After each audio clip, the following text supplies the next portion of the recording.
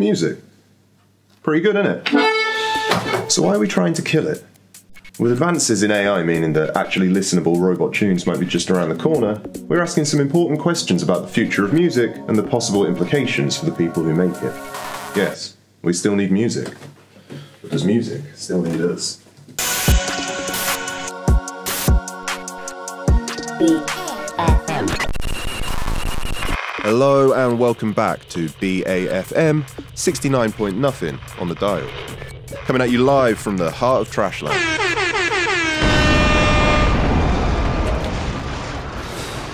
Let me talk to you.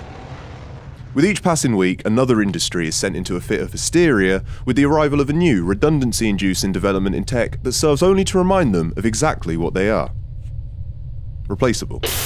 AI has changed the world of work as we know it, and it's clear that this is still only the beginning.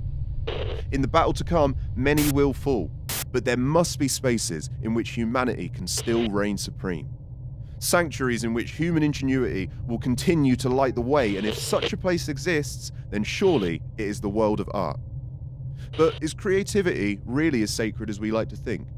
Does it come from somewhere within, somewhere uniquely human, the place that most of us would call the soul? Or is that just something that we made up to distract from the fact that we are just fleshy bags of blood spiraling ever faster in the darkness, compelled by forces beyond our control? Either way, it would seem that AI developers clearly don't give a about anything as unquantifiable as the soul.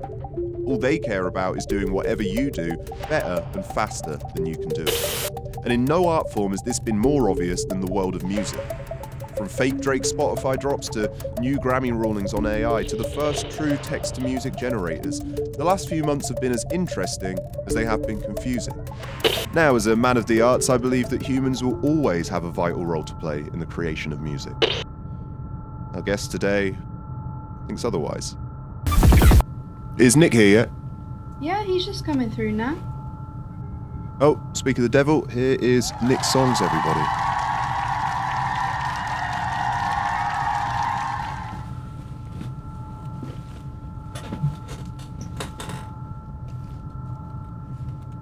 Where the fuck are we? Exactly. Nice to see you, Nick. Would you mind introducing yourself? Yeah, I'm Nick Songs. I'm a credit card scammer and an AI musician. Now, Nick, you've gone on record as saying that the dominance of AI music is, and I quote, inevitable, and that anyone resisting it is a massive pussy. Do you stand by those claims? Absolutely. I mean, look, first of all, AI in music, it's nothing new. As the years have gone by, musicians have relied on AI to do more and more of the heavy lifting, and if that trend continues, well, it only ends up in one place. How do I get it to do the thing? Oh, I don't know, it just sort of happens. Ah, there we go. Well look, if you wanted, you could trace the roots of algorithmic music back to the 60s, but I ain't got all day. So let's jump in around the 2000s, when you really started to see the emergence of AI music plugins.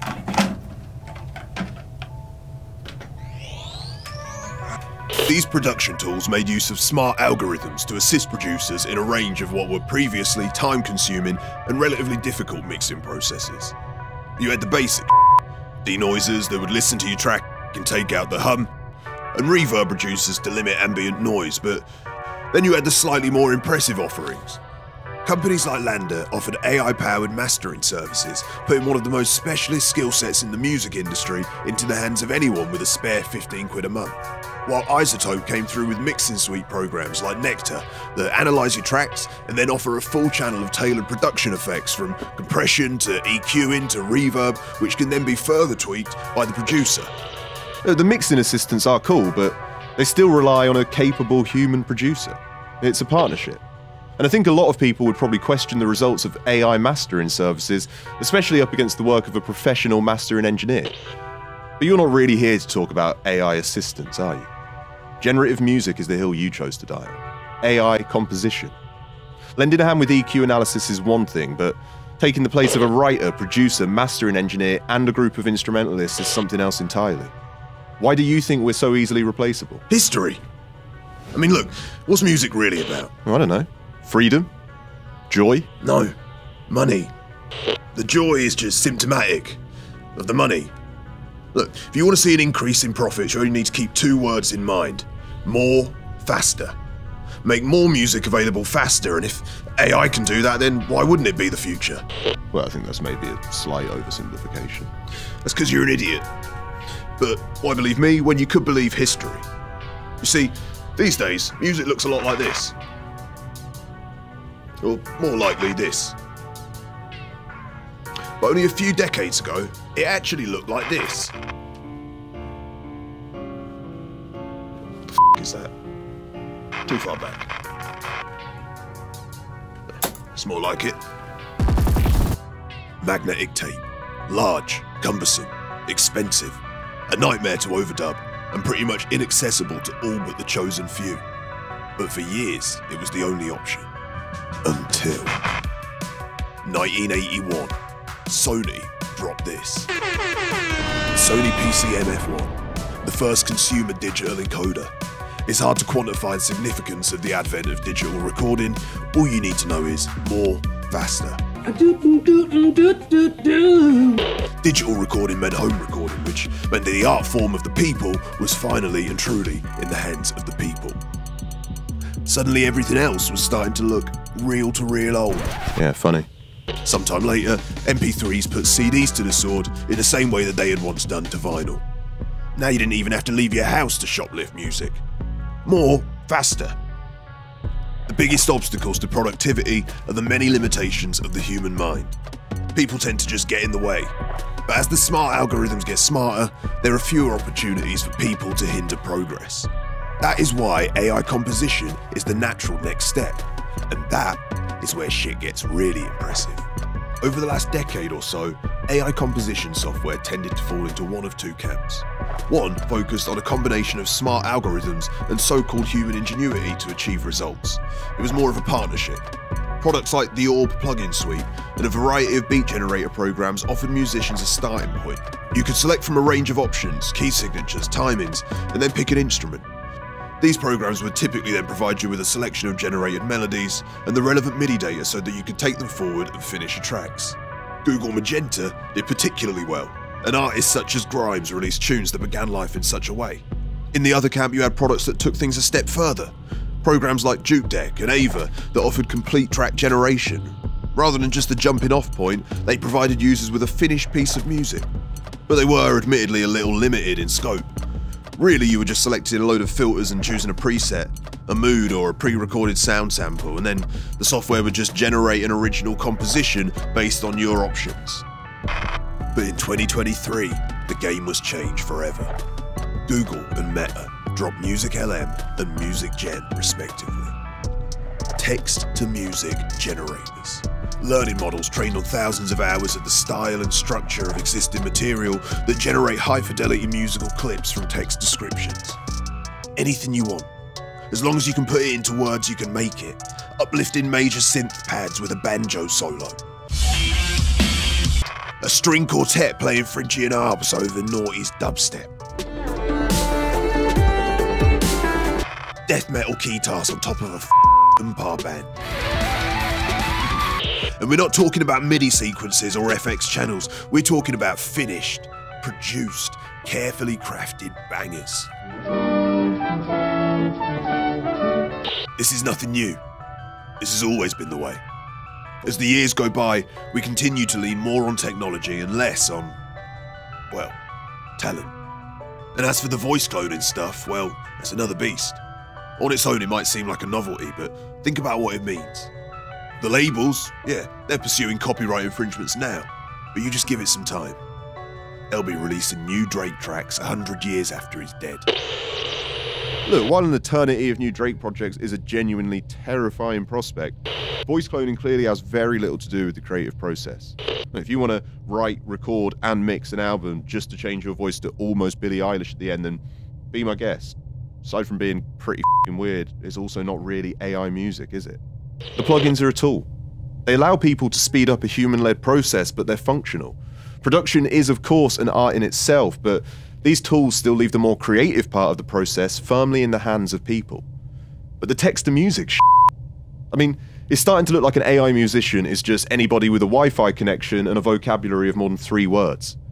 Can you seriously consider yourself an artist because you can type a few words into a box? It's called prompt engineering. And it is an art, thank you. An art? Where is the art? As a creator, don't you want to, I don't know, create? It's clear that AI has uses in music, but as a tool.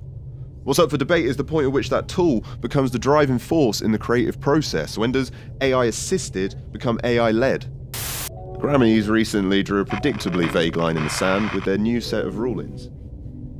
AI-created music is eligible for entry, but a Grammy will not be awarded to the AI element. So if an AI performs the lead vocal on a track that was written by humans, it would be eligible for a songwriting Grammy, but not a vocal performance Grammy.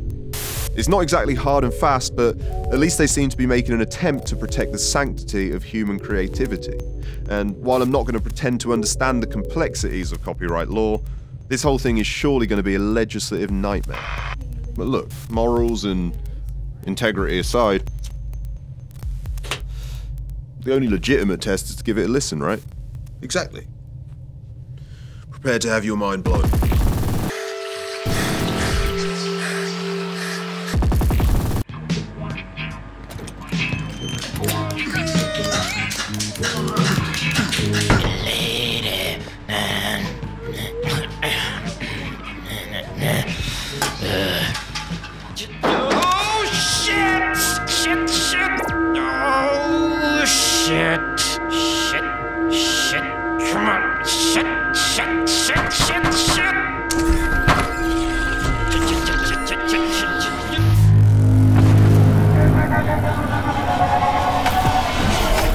No, it's perfect. I love Cocoa.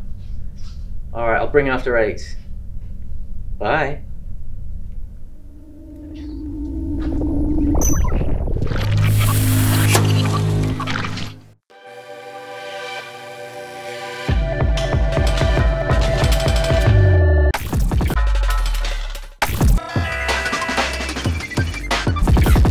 Okay, new problem. This is music can be whatever you want, right? It can be tight, it can be messy, it can be complex, it can be simple. It needs to be something. This is nothing. Each of these clips, all of the countless hours and money that's gone into making this work, and yet it remains a poor attempt at realizing what humans can do so effortlessly. It's completely devoid of fundamentals. It's a bad disguise. It's kind of like listening to someone read poetry in a language they can't speak. Yeah, all right. Nick, what you make... Don't say it. ...is elevator music. F you. But even if it was to get a million times better, there's another problem. Let's say this thing creates the most amazing piece of music anyone's ever heard. Who cares? So much of the appeal of music is the relationship between the art, the audience, and the person creating it. That's what we invest in. The problem with AI-generated music is that there is no person. A computer doesn't really harness the same kind of stage presence that can reduce teenage girls to passed-out, teary-eyed messes. They aren't going to get their mums to buy them a magazine with a picture of a Mac on the cover. How is anyone supposed to fall in love with a computer? Or the team of nerds behind it? There needs to be a human face. There needs to be someone for us to idolize, to name our children after, to emulate. There needs to be something. No one's going to cheer for an algorithm. AI has a place in music, yeah, and maybe it goes beyond assistance, but it can't replace people. We bring something else. We bring human experience, we bring relatability. We evoke adoration and idolization. What about Maeve? What's a Maeve? It's your classic South Korean K-pop band that they don't Exist. We are Maeve! Maeve don't get tired. They made something different. Maeve don't ruin brand sponsorships with racist outbursts. A new era in the music industry. Maeve don't complain about their meager cut of Spotify streams, and Maeve can complete a 100 stadium world tour in 2 hours. How are you going to beat that? Well, Nick, I never thought I'd say this, but you're right. You win. What, really? No, you idiot. This isn't AI-generated music. This is human-made music with an AI aesthetic. It's an interesting melding of music, innovative metaverse marketing, and AI character creation, but the music is very much human. Of course AI has a place in music, it has a place in everything. But it's just a piece of the puzzle. Maeve are a great example of AI being put to more creative uses than type in box and make sound. Maeve are a great example of why you're completely wrong. Up until now, it's all been about augmentation or enhancement. We've used technology to elevate ourselves, to make us bigger and better. That's the trend. And musicians will of course continue to collaborate with AI and any other useful emerging tech. What you're talking about isn't assistance, it's replacement. It might make sense financially, but to the consumer, music is more than money. The consumer is looking for something else, something to feel. Maybe you grew up wanting to make elevator music or background shit for YouTube videos. Stuff that isn't intended to inspire or make you feel anything. Maybe this is just all you have to offer. So if you're in the business of filling silence, then yeah, maybe you are in trouble. Everyone else will be just fine. Yeah, well, what would you know? This is just the beginning. We're barely even scratching the surface. You just give it time. Look, I'm a visionary. Haters come with the territory. But I didn't get zapped through a portal to spend my afternoon taking shit from some dinosaur in a infinitely warping dimension. Guys, can we calm down a Yeah, bit? well, you should have thought of that before you came in with such a poorly put together argument. You'd have to have ChatGPT write you a better one next time. Until then, enjoy your dominance of the world of telephone hold music and let the real artists get on with what they do best. You know, art. Yeah, like you know real art. Those who can do, those who can't, DJ. Yeah, good luck with the portal, Ed. Return journey can be a little bumpy.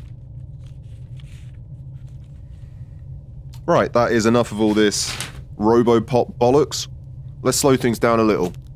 With some real, authentic, homegrown, grass-fed, human-made music. This is Kraftwerk.